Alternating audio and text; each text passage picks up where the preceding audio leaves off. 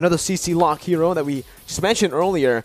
That's basically the tools for Indonesia to win. That's their win. Someone to dive and threaten the Gold Inner, and someone to just completely annihilate him with like an assassin pick. So I think Kadita can serve that purpose, but now we're straight back into the Land of Dawn, Mirko.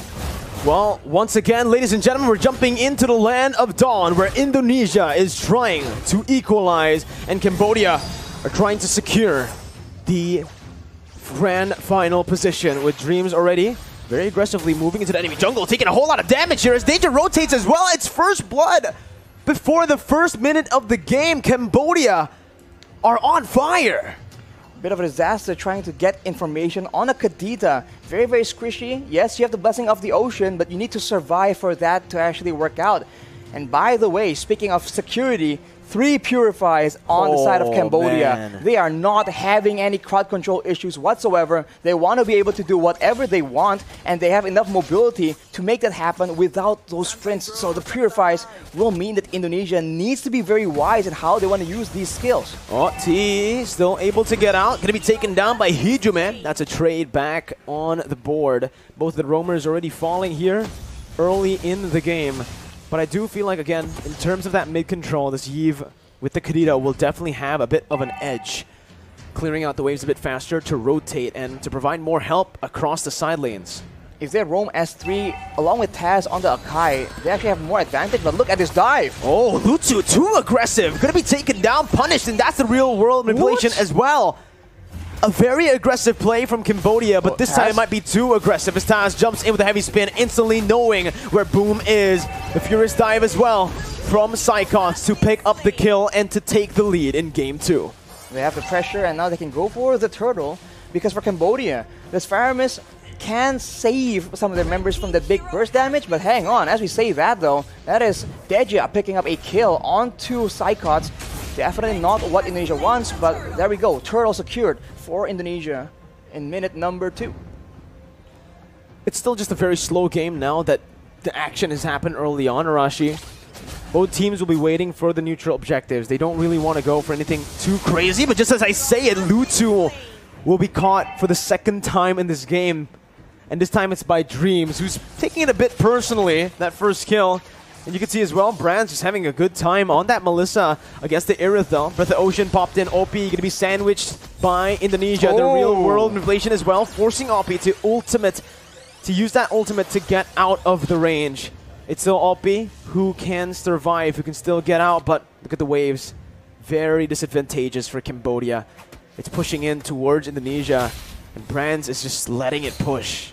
Wave clear advantage for Indonesia and fight skirmish advantage for Cambodia, unless, as we talked about, Dreams can actually start having that pick-off gameplay. He was able to delete Lutu, who is a fighter in the early game, so that definitely is not what Cambodia wants. They are grouping at the bottom side though. There might be a big fight building up here, as they're just waiting there, trying to counter-engage on the possible dive towards OP. This is what you come to expect. They want to make sure that OP does not get shut down. He is the main win condition. But here, so far, Brands has been able to find a whole lot of success in the lane, getting a whole lot of gold.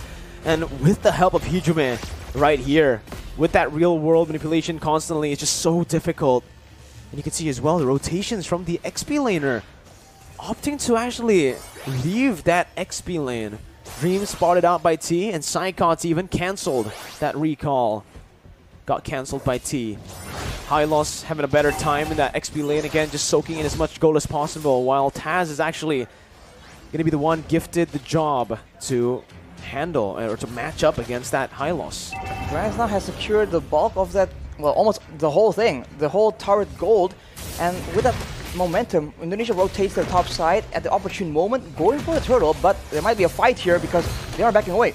Oh, that's a very good engage again by Dreams. Lutu taken off, and that's Taz who secures the turtle.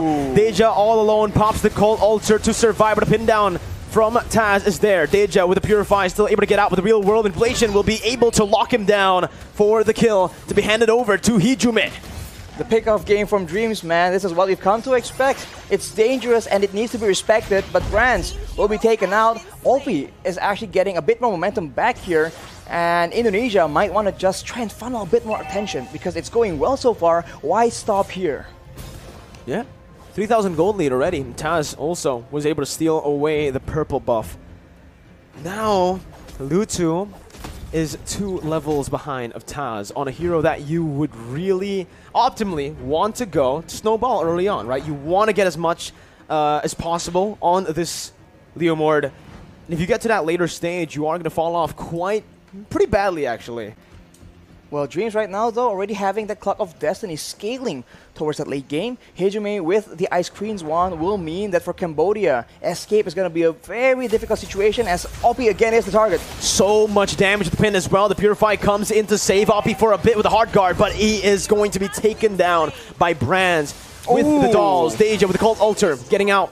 Brands just securing that tier 1 down below and moving back. Indonesia now invading the enemy jungle, and Lutu has no say whatsoever to what's happening in his jungle. Taz is now 3 levels ahead. Psychots is zoning Lutu away, has a Black Dragon form to get out as Taz jumps in, gets the damage down as Dreams, looks for the follow-up now. Tier 1 going to be taken down in the mid lane. Boom, still having the glorious pathway, can get out. And Indonesia decides to play the disciplined game this time, backing off, not overextending as they did in game 1. If Indonesia maintains this discipline and plays with that vision, they have so many tools to start off that pick-off gameplay. And for now, at least until later on in the game, the members from Cambodia are going to be way too squishy to push into a Iesf, a Kadita, as well as a Yuzong. This early game is very strong from Indonesia, and they are completely abusing it to go for the purple buff, it seems, right now, because Boom is taken very low with the real manipulation, almost taken out, flickers away, and I think Indonesia will be able to secure this purple buff. That's a sad day for Lutu on the Cambodian side. The gold lead is just building again, slowly but surely, towards Indonesia as they are suffocating Lutu, especially in this jungle. But the entire Cambodian team is just not having a good time here in the first 7 minutes. You know, Indonesia came back from a similar kind of position here. You can already see again that ambush over Lutu, trying to find some compensation. Dreams with the conceal, still able to jump away. Dreams finally taken down with the Phantom Steed by Lutu, as Psychots might be next. Brought back to the team, has the Furious Dive, now going to be caught still. Serve staining for a bit, but Lutu finds that double kill, putting them on the board. And finally Lutu has found 2 kills here. Finally found some compensation, a way to turn the tides back around. Gold difference just swinging back here. It was up to 6.5k, I believe. Now down to 5k, more or less. But this is what we talked about for Indonesia. They have the chance to make the plays happen, but the longer it goes, the more it goes towards the mid-game. They need to understand that Cambodia will start grouping up with each other, and they need to make plays as 5 as a top side, though Brands make a play. Wow, Brands instantly just jumps in. 2v1, doesn't even need the help of Taz. A good read by Brands, and a very good, just honestly, instinct by him, knowing exactly the limits of Melissa and how much he can take. Pops that go away perfectly as Lutu jumps in to knock him back, and Deja's gonna be caught as well here. Pops the Cult Altar for safety, but will just lose that HP bar instantly. With the rough waves popped in and the purple buff targeted, Indonesia have taken the lead back into their hands. That grasp is as strong as ever. Brands was able to make that play happen and swing momentum back. He is, by the way, 3 levels. Well, not two now, but he was earlier 3 levels ahead of OP, and that shows again the game plan of the Indonesians. Destroy that gold lane, let Brands carry, and shot down OP in one fell swoop. It's working very well so far, but we've seen that Cambodia has been able to come back from the situation. They need to stay disciplined and make sure that they don't leave any window available for Cambodia to get some foot back into the game. And now with that lord taken away, they go straight back into the jungle looking for more victims to pick off.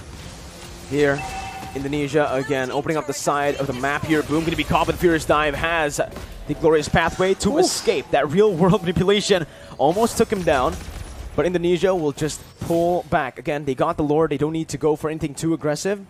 Given the orange buff over to Brands and securing just that lead, backing off, playing it disciplined.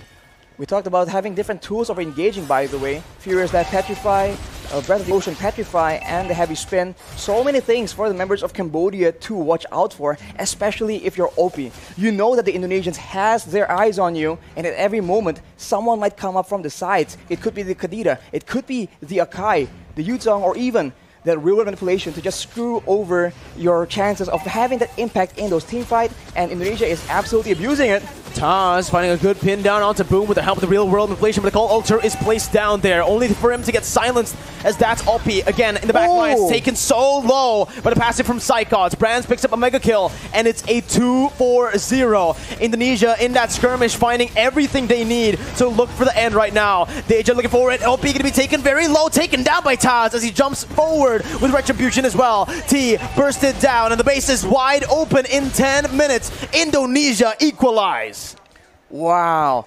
All the fighters, all the skirmish capabilities from Cambodia doesn't even matter because Indonesia will outmaneuver them and in that mid-game just outpick them in that skirmish gameplay. Even the tankiest of members, even the Leomord is going to be Taz from Indonesia. 1-0-6. It seems like he wasn't doing a lot of killing, a lot of pickoffs per se in the early game, but the objective gameplay is absolutely solid, and later on, the threat of that heavy spin is just so good. Oof. You're right. This guy started it off in the early game, right? The first few kills were from win your games on the Yuzong. Why not? Why not? I mean, there's no reason not to. And for Hijime, by the way, he did not go for the Enchanted Talisman because he needs maximum damage. He is not there just to spam out skills and be annoying. He is there to output that damage because they are trying to shut down, to pick off Cambodia. He opts for the Ice Queen's wand directly and then straight for that glowing wand. It's a combination of slow and also every single